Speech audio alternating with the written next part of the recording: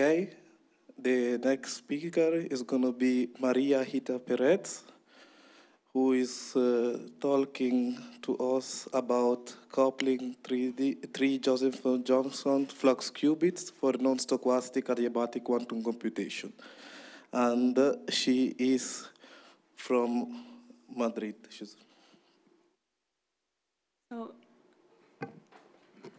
Hi, good morning, everybody. Today I'm going to present our work on three Josephson junction flux qubit couplings for adiabatic quantum computation. Particularly, I'm going to introduce the work in these two papers. The first one, ultra-strong capacitive coupling of flux qubits, provides a numerical and analytical study of the effective capacitive interactions between two flux qubits and a flux qubit on a resonator. And the second one, three Josephson junction flux qubit couplings, provides a complete numerical study of the interactions between three Josephson junction flux qubits.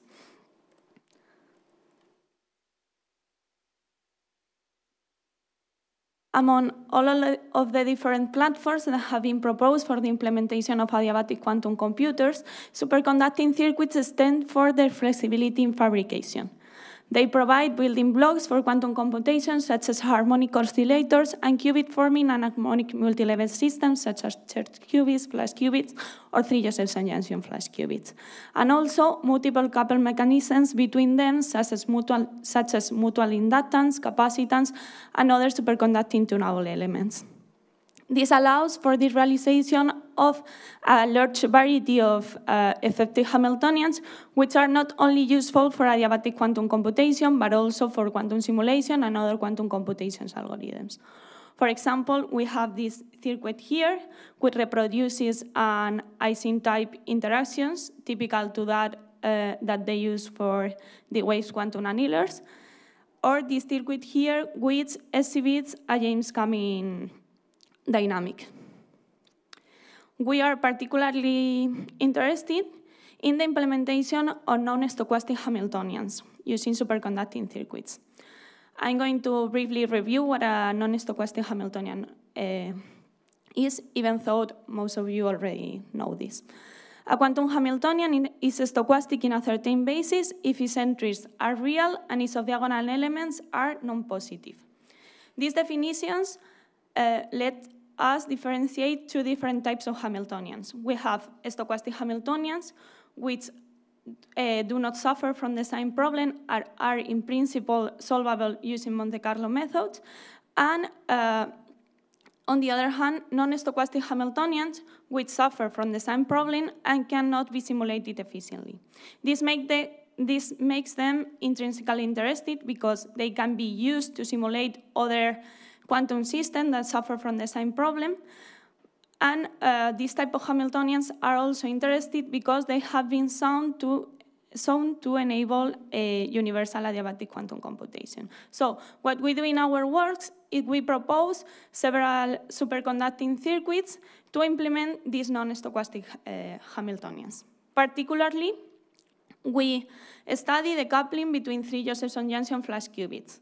A three Josephson junction flux qubit consists on a superconducting loop interrupted by three Josephson junctions, two of them identical and one of them alpha times smaller. The main property of this system is that when the external flux equals half of the flux quanta, it develops two opposite sign current states, left and right, which can be connected through tunneling across the potential barrier. We are particularly interested in the tunneling inside of the unit cell, which we call D1, in this direction.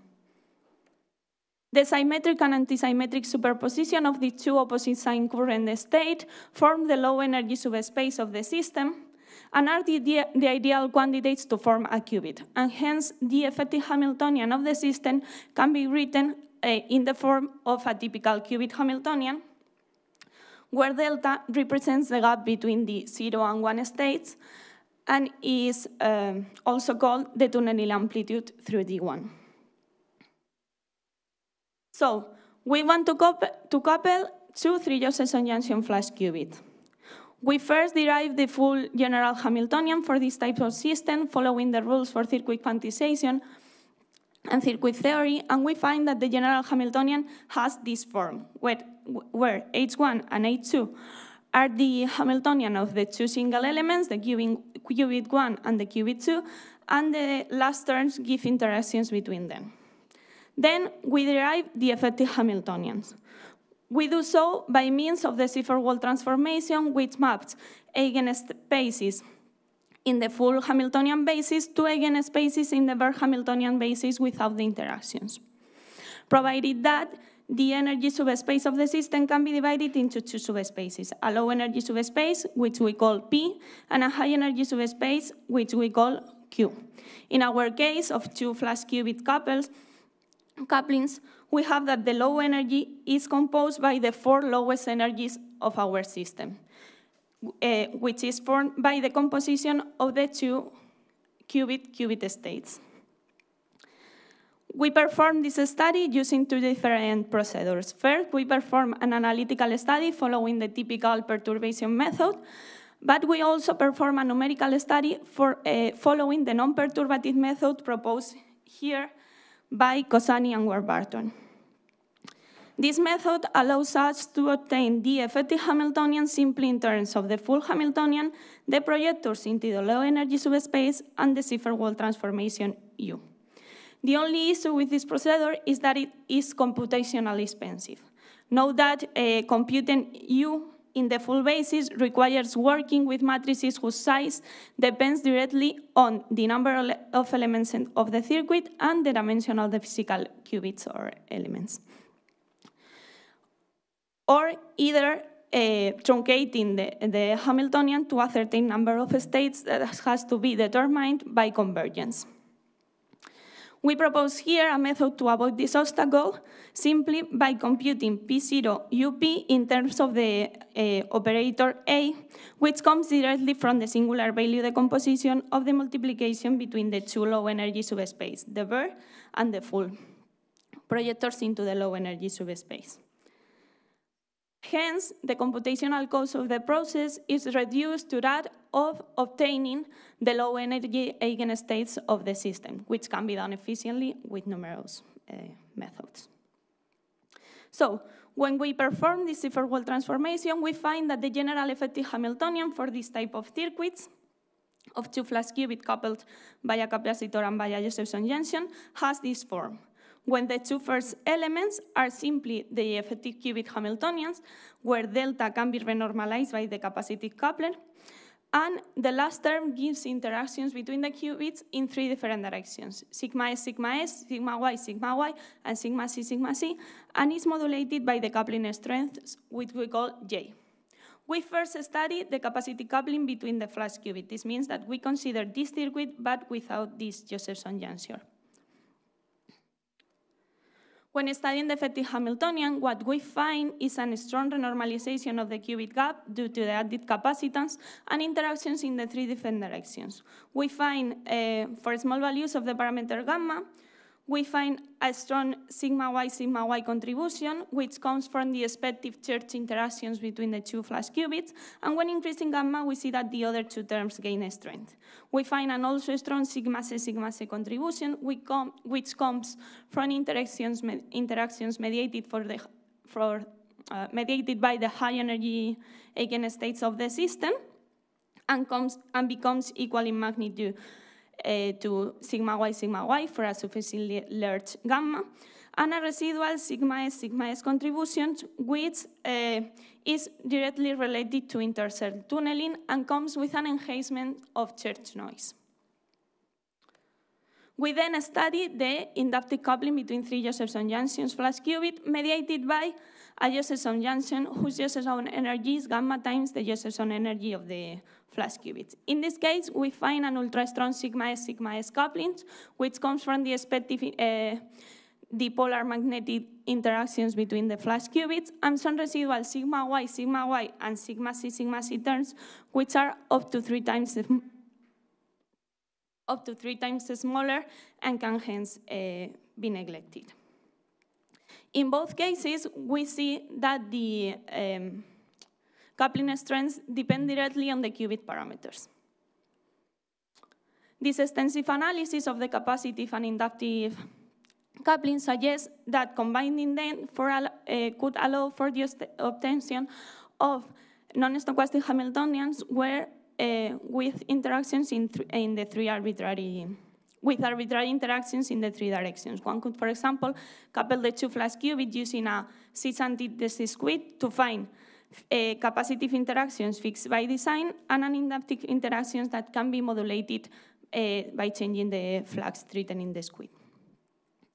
So, another interesting approach to the coupling of flux qubits is to use an oscillator to mediate the interactions. For example, in this work by Manuel Pino and Juan José García Ripoll, they study a quantum annealer where the qubit interactions are mediated by bosons in an oscillator. In this type of superconducting circuit architectures, we find that the spin boson Hamiltonian encodes an spin-spin Hamiltonian with interactions in a direction which is determined by the spin boson interactions. For example, in the work by Manuel Pino and Juan José García Ripoll that I have just mentioned, they couple a flux qubit and a resonator in the sigma x direction, and what they find is that this Hamiltonian yields sigma s qubit-qubit interactions. In this respect, we study the capacity coupling between a 3-Josephson junction flux qubit and an LC resonator. Again, following the rules for circuit quantization, we find that the general Hamiltonian of this system is given by the Hamiltonian of the two single elements, the qubit and the resonator, plus a term given the interactions between them. Then, using the Seifert-Wald transformation, we derive again the effective Hamiltonian, and we find that it is given by the Hamiltonian of the qubit with a parameter delta, which is also renormalized by the coupling, plus the Hamiltonian of the resonator in terms of creation and annihilation operators, plus a term given interactions between them in a direction which is perpendicular to that one finds when studying the inductive coupling between a flux qubit and a resonator. This last term provides evidence of ultra-strong coupling with magnitudes above 12% of the qubit and resonator energies, and is also dependent of the qubit and resonator parameters. To conclude, I would like to make some final remarks. We have derived a complete set of Hamiltonian from the coupling of flux qubits, finding evidence of ultra-strong coupling and non-stochasticity. We introduced an efficient method for obtaining the non-perturbative effective Hamiltonian of theoretical superconducting circuit elements coupled, such as flux qubits, and we saw ultra-strong capacitive qubit resonator interactions, which combined with the inductive interaction could allow for the study of new regimes in light matter interaction. This way, we take a step towards non-stochastic adiabatic quantum computation, providing also tools for quantum simulation, the study of new ultra-strong dynamics, or novel Hamiltonian models. For future works, we would like to study the tunability of these couplings by adding different circuit elements and examine the suitability of the presented Hamiltonians for quantum simulation, quantum annealing, adiabatic quantum computation, and other quantum computation algorithms. With that, I want to thank you all for your attention, and I cannot leave without introducing our group. We are the Quantum Information and Foundation Group. We work at the Institute of Fundamental Physics in Madrid, which is part of the Spanish Research Council. And this project has been made in particular in collaboration with Gabriel Jaume, Juan José García Ripoll, and Manuel Pino, who is now working at the Nano Lab at Universidad of Salamanca. This project is also part of the project, European funded project Abacus. And that's all. Thank you all for your attention. Questions are welcome.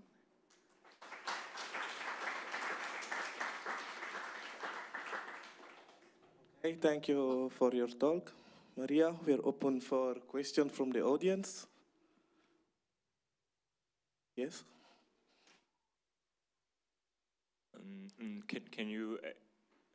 Would you be able to extend your numerical analysis to 4 qubits? Say 3 or 4 qubits coupled using similar methods? In principle, that's the advantage of using this formula instead of this formula, because you can obtain the numerical Hamiltonian for the 4 qubits, and then you only have to find, in this case, if you want 4 qubits, to elevate it to 4. levels of the system, and then you can perform this analysis and obtain the effective Hamiltonian. In principle, we have not tried yet.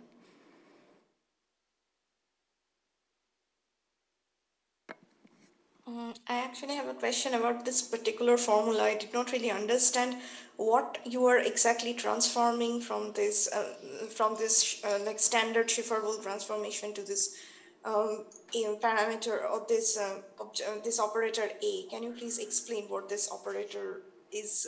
How is it different from the standard Schiffer-Wolff transformation? Yeah. So what we do is that we use the property of the operator U, the Schiffer-Wolff transformation, and we find that it can be written in terms of this parameter A, which comes from the singular value decomposition of the multiplication of the projectors into the low energy subspace of the Hamiltonian and the Baire Hamiltonian. So what we do is we find the low energy eigenstates of the system without the interactions and with the interactions. We then find the operator B by multiplying the two projectors, and then we perform the singular value decomposition. The properties of the multiplication P0P or P Udaga P0 ensure that we can rewrite this form in terms of this operator A, which comes from the operators that we find when performing the singular value decomposition. So if you want like more details, it is explained on this paper, on the one of the 3 Josephson junction flash qubit couplings, and also you can ask me and I can send you like the derivation of the formula. Thank you. Maybe today during the break I will ask you. Okay.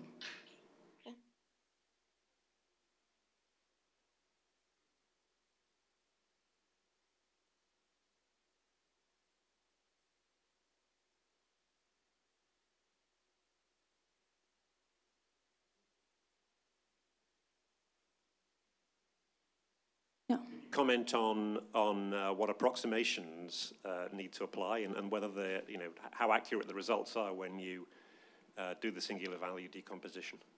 It is, in principle, it is the same if you use like the full formula, because you don't have to do any approximation. It's just like algebra, multiplying matrix and projectors, and you find this. Good, thank you.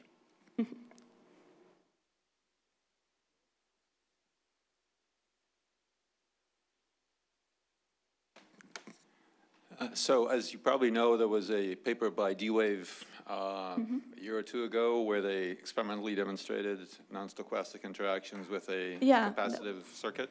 Yeah. Could you comment on similarities and differences between what you're proposing here and what they did? Yeah. Like I think that the circuit scan is like similar, but in their case they use like Strassmann qubits, I think, or composed by RFS qubits, and we use these 3 Josephson junction flash qubits. I think that is like one of the main differences. And also, I'm not sure if they use like a perturbative method for the study of the effective Hamiltonian. That's what I think.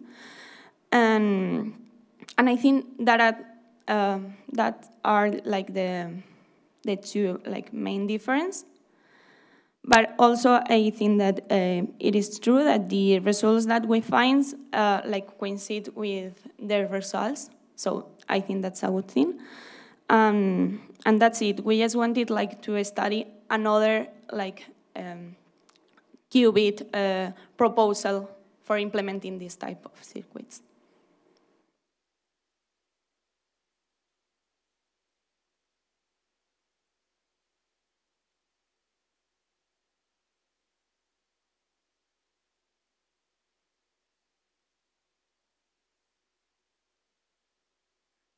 No? Okay.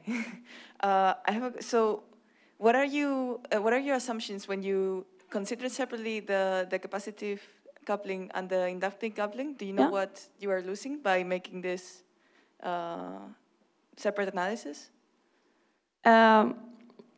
we don't we simply build the full Hamiltonian, taking only into account here when we consider the capacitive coupling, we only take into account the capacitor. And then when consider the Josephson junction, we only take into account the Josephson junction. Where really in this graphic here, we also consider the capacitance that is always coupled to the Josephson junction, but the interactions are much more stronger for Josephson junctions than for capacitors, so it is important. We have time for a last question.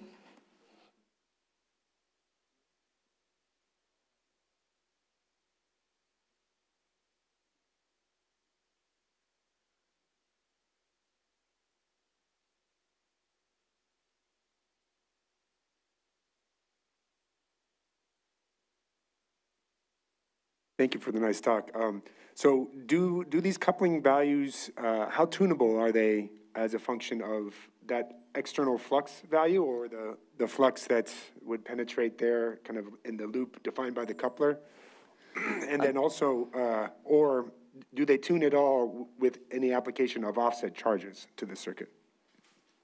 Okay, so in principle, these two coupling are not tunable in this form, but for example, you could replace this Josephson junction by a squid, which is a loop consisting of two Josephson junction, and then you could tune it using a flux treated in the squid, and also another study that we want to make is to find a way to make the capacitive interactions tunable, because in this form, with just a capacitor, it isn't tunable. An option could be the circuit we present here, for example. Okay, since we have to move forward with the schedule, I would say that we can leave further questions. For further questions, you can contact Maria personally.